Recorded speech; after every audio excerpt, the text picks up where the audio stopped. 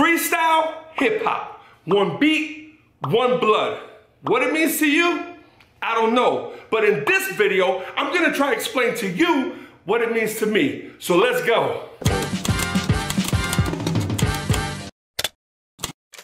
Hey, what's up freestylers? Latif here, exploring with you the voice, sound, and culture of freestyle. And every week on this channel, we'll be discussing ways that we, as a freestyle community, can recognize, define, and nurture the culture that we know lies within the genre. We'll also be talking with not only different freestyle artists and industry personnel, but more importantly, some of these incredible fans that, as cliche as it might sound, had it not been for them, honestly, this shit would have ended a long time ago. If you're new to this channel and feel like this is something that you can get down with, do me a favor and click that like button below. Also, if you hit the subscribe button and the little bell beside it, every time I upload a new video, you'll be the first to know. Before freestyle, there was rap music, and it was way before there was even a culture. It was just a new type of music that was introduced to us by the young black youth of New York City. Yeah, and I know some of those nerds are gonna try to challenge me on that one, but for this video and for the sake of simplicity, I'm just gonna stick to what I know and what I remember. Speaking of which, if you like hip hop music, do me a favor in the comments below, let me know which artists and which songs were the ones that from back in the days that turned you into a fan. For me, it was songs like Dance to the Drummer's Beat, Bongo Rock, Apache, and of course Planet Rock, which eventually became the staple to so many freestyle hits. Singing love songs over hip hop beats was an extraordinary blend and proved to be a very powerful formula. But along the line, something seemed to have gone wrong. It seemed to have happened after the hit Take Me in Your Arms by Little Susie. Many producers felt that that was the necessary ingredient needed in order for them to produce another hit. And after that, it seemed like every other song used that beat. People got so obsessed with trying to create a hit that they gave up the art for the formula. And with home studios becoming so popular, the industry went nuts and everyone just started throwing out records like it was dice in hopes that eventually something would hit. But what we got instead was this genre just saturated with stuff that people just weren't interested in. DJs didn't even want to listen to him. And the idea that it was even a freestyle track created this path straight into the recycle bin. I was there. I seen it with my own eyes. So here we are, decades later. The genre is still supporting club and concert events practically everywhere. However, we still cannot produce a new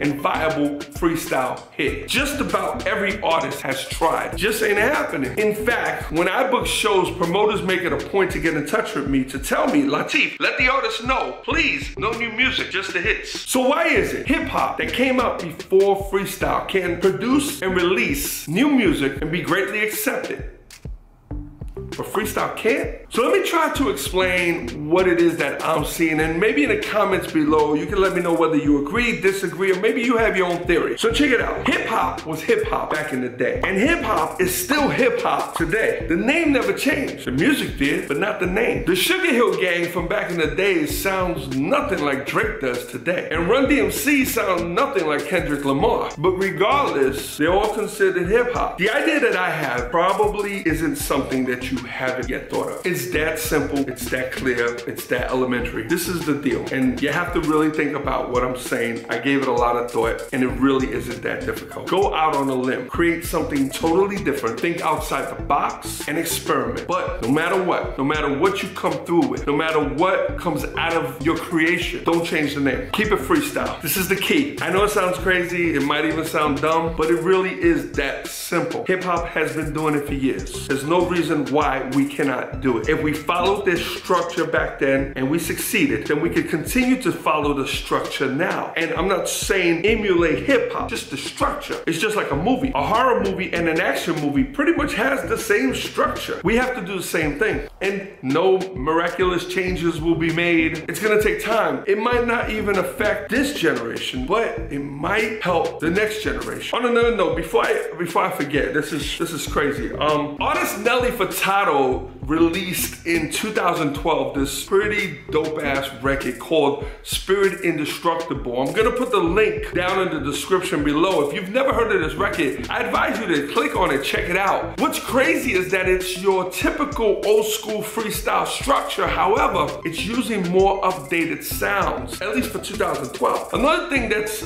interesting about this song is the title itself. Had this song been recorded by one of our freestyle artists, it probably would be called something like, yo, Love My Tears, or, you know, My Heart Breaks For You. This is what I'm trying to say is go outside the box, experiment, go out on a limb, give it a try. Just don't change the name. Shout out to Surf C Lion King for turning me on to this joint. I'm putting his information also down in the description just to show my appreciation. How this came about was Surf C had asked me how come I never supported this record when it came out, and I told him I had never heard of it before. I know of Nelly Furtado, but I don't really follow her music. Not to mention, I never saw it being promoted as a freestyle track, so I knew nothing about this. And while we're on the subject, if you know of any other pop artists who have released songs that sound freestyle, please post them in the comments below. I'd love to check them out and possibly even use them as future reference. So here's a question for you. What do you feel are the true characteristics of a freestyle song? Is it the beat? Is it the lyrics? Or maybe something else? Please put your answer below. Your answer to this question will become the springboard to many discussions about this topic. And eventually, and only with your help, will we finally discover the voice, sound, and culture